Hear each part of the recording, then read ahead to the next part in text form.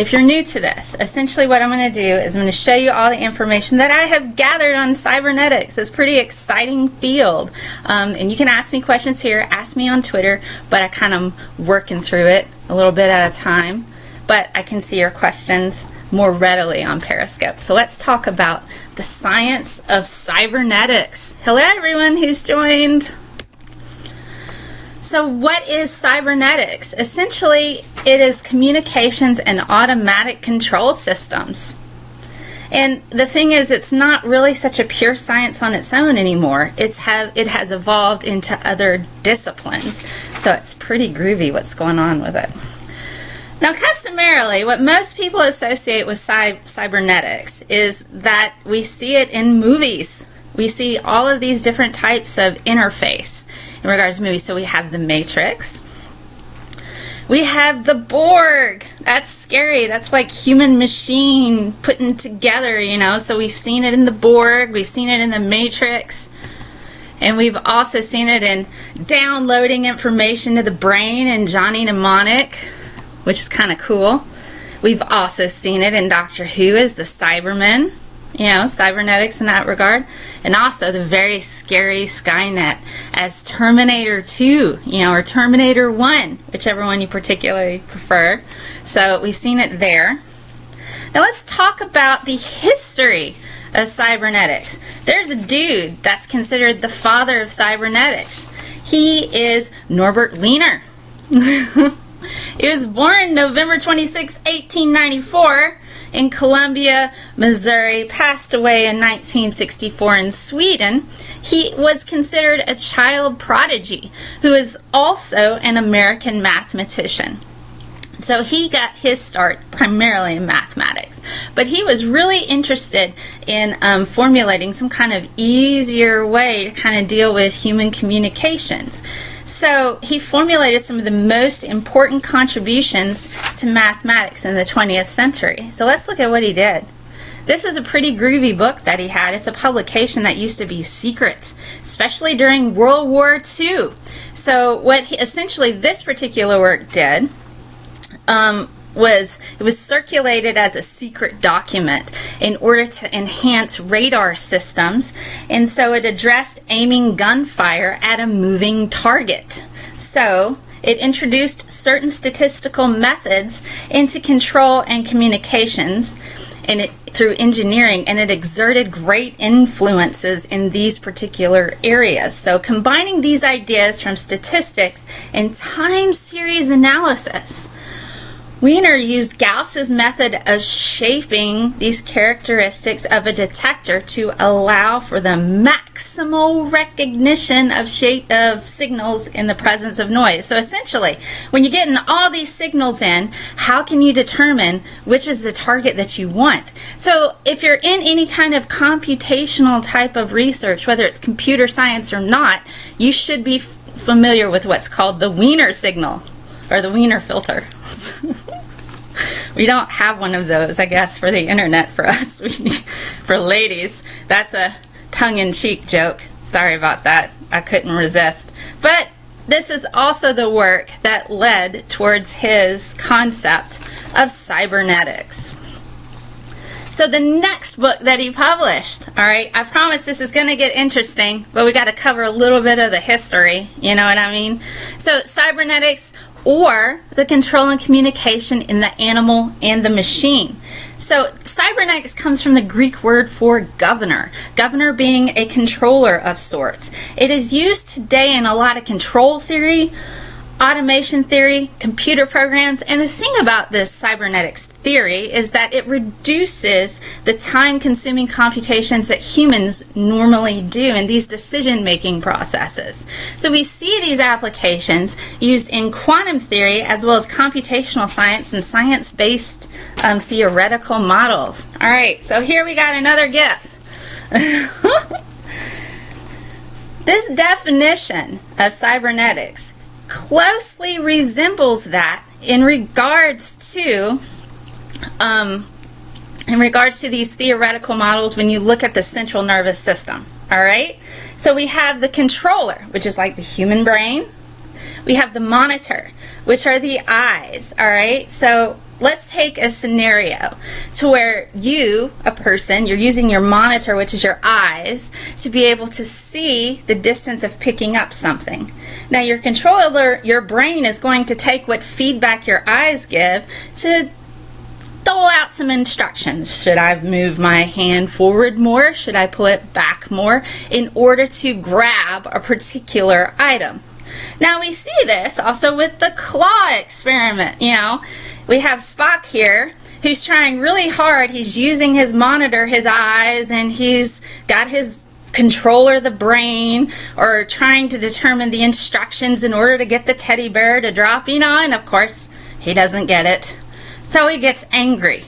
So we have a bit of human error here that kind of plays a role. So cybernetics kind of removes a little bit of this human error. And so this, with the basics of the feedback issues that we have here, we have computers to help rule that out a bit, which is kind of fun. Now this is a very, very noisy looking GIF. It wasn't like this when I tried initially. All right. So let me try to work out what this is going on here for you. So this is what we call a 2D simulation of the particle in a box experiment. So if you're familiar with Schrödinger, Schrödinger said, you know, there's a particle in a box, you should be able to detect it at any point. Well, if we use the 1D model, there's areas where we can't detect a particle. But if we use the 2D model, and we put in those equations and let the computers do it for us, given an X and Y coordinate, we can get more of an opportunity to detect these particular particles within a box. So the more, you know, then you get like, the more you know where a particle is, the less you are to know where it is, you know, that sort of thing. But with the 2D model, we're able to have better detection systems. So let's talk about computational chemistry and how that works with that. So I'm going to get to instrumentation in a bit. So I'll talk a bit about how to detect that with instrumentation. It'll be a bit easier. Boy, guys, you pick like cybernetics and there's like 9 billion things about it. So bear with me. So computational chemistry over here in the bottom corner, that would be a protein. All right. And so with cybernetics, we're able to take a protein in a living system and determine what it looks like without having to actually go in and look. We can have it interact with other molecules. We can see how it interacts with those sorts of things through computational methods. Cybernetics allows us these calculations to where we can see how they interact without actually having to spend a lot of money in a lab figuring out on that end. But we do need that in experimentation. But if we're able to determine which compounds fit in this protein through a computer simulation, that saves us a bit of money. So that's one aspect of cybernetics in regards to interface in order to calculate things on a quicker means where we can apply it in a wet lab. So that's computational. Now let's get to instrumentation. If you want to detect anything in a sample, doesn't matter what it is. This is one example here, UV vis. I'll talk about this in a second. But if we want to figure out what's in a particular sample of water, if we want to find protein in a living system, look for a particular thing, detect a bacteria, but detect a virus, find out somebody's pregnant. All of this regards we use instrumentation in that regard. So essentially, we're taking something, we're converting it into a digital signal. This digital signal is then analyzed by a computer, and then we get a readout. All right, I'm looking at UV vis here. It's based on wavelengths on the UV invisible spectrum. All right, so let's say we have a sample that's in the blue. All right, so we have a little sample here in the blue. Now we know a particular compound gives off a certain wavelength. All right, so we're blasting it with light. Well, we know it's blue, so that could be a combination of lots of different compounds. But if we want to isolate it to a single wavelength, then we have this monochromator, and then it goes through this little sample. We shoot the light through it, that wavelength goes through. So here is our detector. Our detector is going to be like our monitor that gets the information. All right, you remember? And then we talked about our governor, our controller, our brain. Our brain in this case is the amplifier, and the readout is the signal converted into something that we can read. All right? So that is an example of instrumentation in regards to cybernetics. And this is kind of what it looks like, the readout. So the UV-Vis spectrum in this case is of gold nanoparticles, and then we have a transmission electron microscopy image, and then we also have size distribution. So this is kind of the boring part of it, but we'll get to the application. So instrumentation, we've got all of this. So we've got the wavelength spectrum. We've got what it looks like from electron microscopy, and then we also have the size distribution. So we have all of these different types of readouts from cybernetics in that regard. Now let's get to bionic hands. Prosthetics. Prosthetic studies they basically include brain to prosthetic movement. All right, so this is cybernetics in regards to bionic hands, getting your brain signals translated into movement. So this is a pretty cool video here that I have. This is the medium to large size from Be Bionic, one of the leading producers of prosthetics. And then we have a pretty cool video here of what it looks like when it's in motion. So it's translating brain signals to hand movement. If I can get this video to go. It takes forever. So essentially the whole thing is translating EEG to movements. And we're going to talk about brain stuff. So here we've got Be Bionic grip patterns. This is one of the videos from their website where you can go and you can purchase bionic hands. They're not very inexpensive, I fear. They're kind of on the expensive side. So this is what it looks like. They've got, and it's based on skeletal structures as well. So it has individual finger movement, not just whole hand like the initial research would have. So you're able to grip with opposable thumbs where you can do 2, you can do 3, you can do all of these different types of movements based on just brain waves. So this is kind of cool. That's an interesting way to hold a knife. It's how I hold my keys when I go to my car, you know. But we're so much further along than we have been in the past. But that's essentially really cool. We won't spend all 3 minutes here. But there you go. I wanted to give you a little bit of information as to regards to what we have with prosthetics. Now let's talk about really cool stuff. Downloading thought. We can do brain-to-brain interface now. We can hook up brains together and transmit information. And so with the brain-to-brain interface, this study was done in 2013 at a Harvard University, and the link to the article is listed below.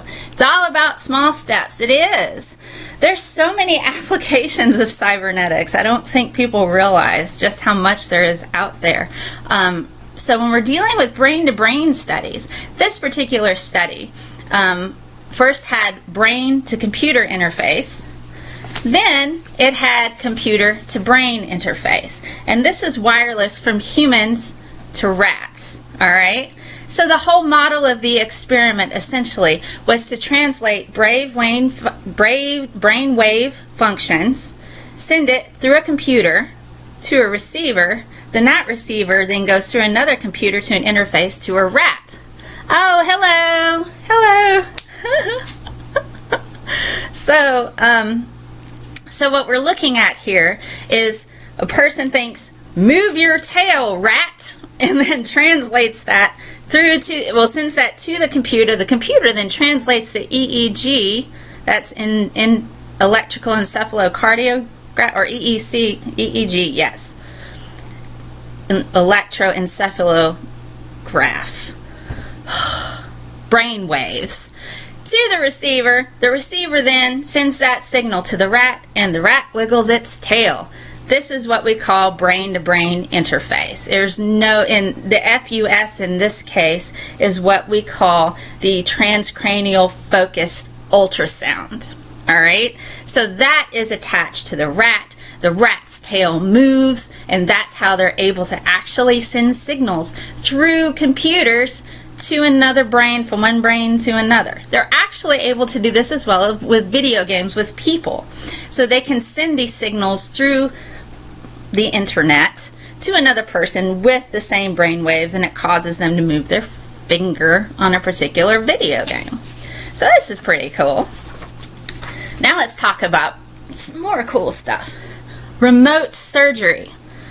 So there's world-renowned surgeons that can't actually travel all the time to all kinds of places, but if they have remote surgery, this allows them to interact with their patients and to be able to perform surgery in another part of the world. So on the left, we see the actual digital screen. All right, the digital screen to where a doctor can look at the patient, or another healthcare provider can actually look at what's going on with the surgery. And then we have the actual patient side surgery. Well, where it's actually performing the surgery, while the doctor could be in another country in another part of the world. Now this comes to us from intuitivesurgical.com. That's a particular company that does this type of surgery. Let's have a look at what it looks like up close. So here we have doctors with their, it looks like they're like all involved in like almost like a video game, doesn't it? They're all involved in this, and so they're working on, you know, performing the surgery. And then we have a health care worker next to the patient with the patient side apparatus that's performing the surgery. And then you have the digital screen for anybody who's, you know, observing the surgery or watching for other types of things to be shown right there on the screen. So it's helpful. This is what remote surgery looks like. So in coordination with other healthcare workers, skilled surgeons from all over the world can now perform safe surgery on any individual. So this is pretty cool. Yeah, it is pretty cool, isn't it? All right, now let's talk about the military. Cybernetics, as far as control systems, are quite influential in military operations, especially with unmanned ships. So this is unmanned piloting, to where we have other types of you know, drones, and, you know, to deliver hopefully food and water, but that's not always the case with the military. This is what one looks like up close. So this is an MQ-9 Reaper. It has a nose camera. It has multi-spectral targeting systems, including camera and sensors. This is where we get a lot of geolocation. Hello everyone. So we have geolocation involved. We have V-shaped tail for improved stability, and there's also weapons including GPS and laser targeting types of bombs and missiles. So we're getting very more cybernetic in regards to remote control type of operations, and including something called geolocation. This is actually pretty important, especially when you consider it with space. Hello.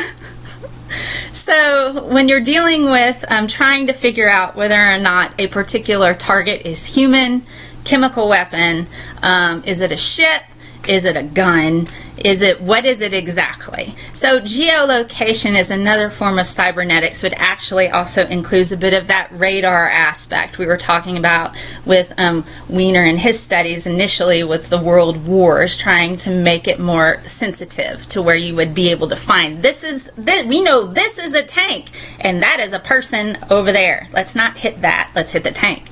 So that's what geolocation kind of does.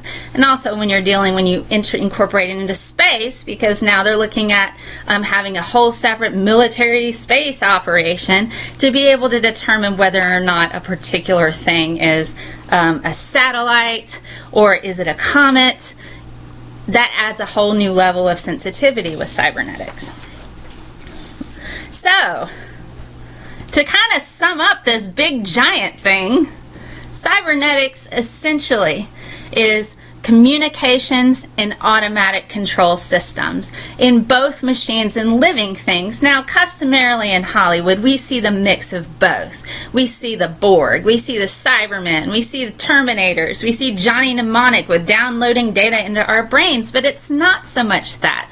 The definition of it essentially means anything that can translate it or make our lives a bit easier in regards to calculations, control systems, and it's based heavily on what we would consider our central nervous system, seeing information, processing information, and then getting a desired outcome. That's essentially what cybernetics is. So it's interdisciplinary.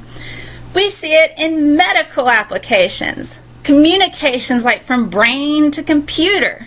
We see it in military. We see it in any science theory. A lot of pure science uses computational methods that require cybernetics in order for us to see how things work on a quantum level. We can do that with computational methods, with all of these Schrodinger equations and these very complicated calculations. We can see how things are going to react over a period of time because of this. Environmental science. We can use it in environmental science. I know a lab that's working on trying to detect certain types of elements in the air using drones. Instrumentation, to be able to find particular things using drones. I mean, this is the thing. And also in any kind of computer science, you're going to find cybernetics. It's not very cheap because we're constantly using new forms of cybernetics that require a lot of funding and research, but the cost could decrease over time, as we see a lot with technology, as we find faster ways and more improved ways to make things. And it will likely continue to have influence on just about every aspect of our lives. So this has been the Science of Cybernetics. You can see, I like this. This is a pretty cool gift. So you can find me on patreon.com/scientistmel. And I want to thank my patrons. Even if you just give me $1 a month, you have no idea how helpful that is to me. Because I have my patrons here, I'm able to up the quality of my broadcast, be able to spend more time doing this. So I want to thank Tony. I have an anonymous that wants to remain anonymous, Jen and Carl and Patrick for being patrons, and I also have special rewards just for my patrons that get early access to things and all kinds of other neat things that are just for them. You can find me here. I'm all over social media. So you can find me on Scientist Mel, patreon.com/scientistmel. The only thing that's weird, I also have a WordPress. I'm writing a thing on depression right now. And YouTube is weird. Science Email. They didn't have Scientist Mel available, so that's pain in the booty. But you know, facebook.com, I'm there as well. And I'm working on my own website, and I should have an audio podcast soon, so you can download and get your science on every week in that. So that'll be fun. So if you guys have any questions, you can hit me up here anytime. Hey Scientist Mel on Twitter is the best way to get me with the hashtag, because my ats fill often a whole lot. So use that hashtag and ask me any kind of science question that you want. So this has been Cybernetics. I hope you guys have enjoyed this. It's a bit dry at the beginning, so if you hopped in on the end, that's where all of the meat of stuff is, with the cool fancy stuff. But at the beginning we talk a bit more about the history of cybernetics and who the father of it is. And he was a child prodigy, really smart mathematician. So check that out. And thank you for hopping on. This has been fun. I hope you guys have a super awesome Saturday. I'm going to post the next poll for what you want to talk about for the next show. It was pretty close. I might just do, because it was a 3-way tie on the last poll. I might just pick one of those because it was really close. But thanks again. And if you have any questions, again, hit me up on Twitter. Thank you. You guys have an awesome day. And I guess I shall see you around on Twitter. Thank you.